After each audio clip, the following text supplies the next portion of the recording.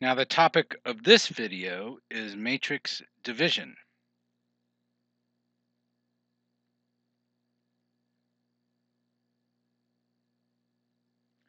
And this follows section 3.7 of Wessel's notes. Now with scalars, division is very useful for solving equations. And one equation, for example, is ax equals b.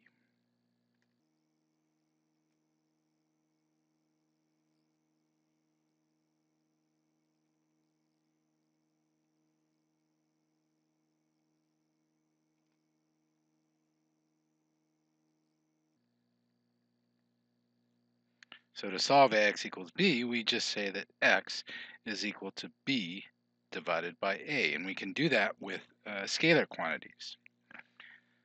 With matrices,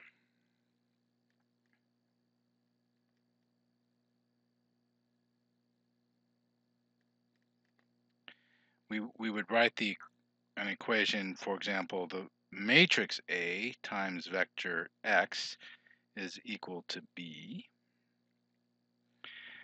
But we cannot solve it by division simply because division is not defined for matrices.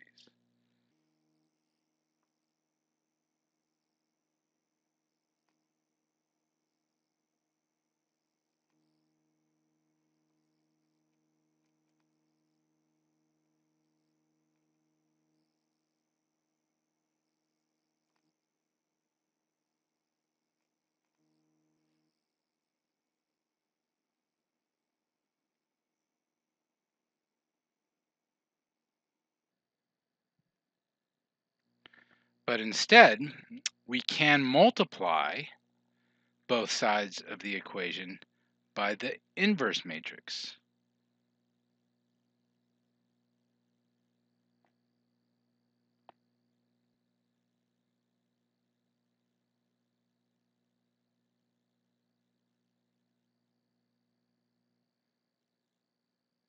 And the inverse matrix A is written as A raised to the minus 1 power.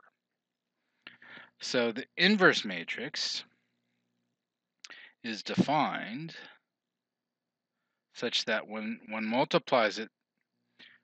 pre-multiplies it by A,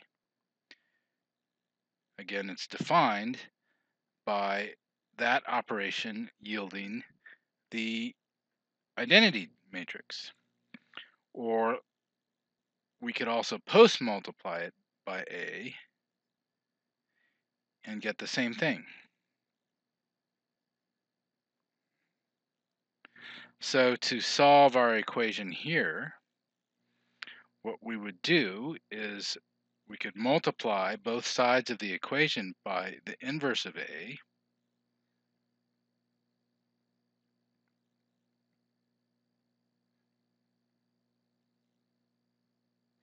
And when we do that, we get I for the first product times x.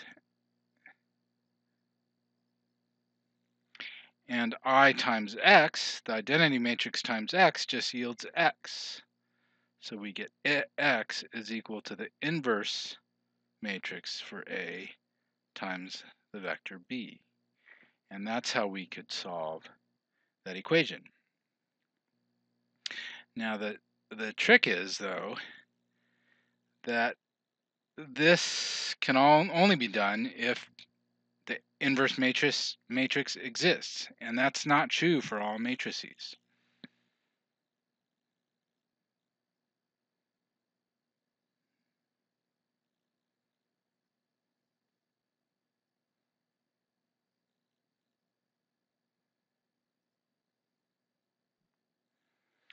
So let me show you why the inverse matrix may or may not exist. So the inverse matrix is equal to the adjoint matrix of A, and you can see page 55 for an example of an adjoint matrix. I'm not going to go over it here because it's not important for the topic we're discussing.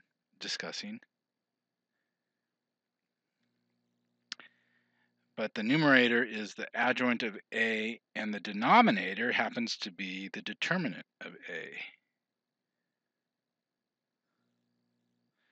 So if the determinant of A is equal to 0, then the inverse does not exist.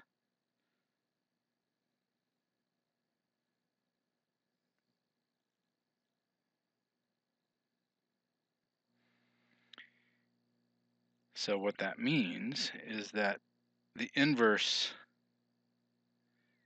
is only defined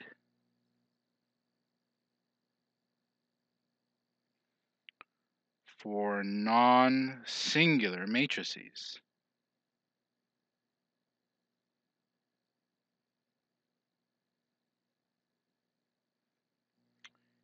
And a non-singular matrix,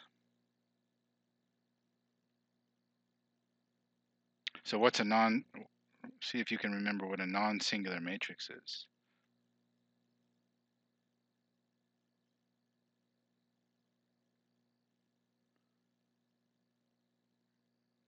Well, first of all, it's square. I may not have mentioned that in the last video, but a non-singular matrix is square,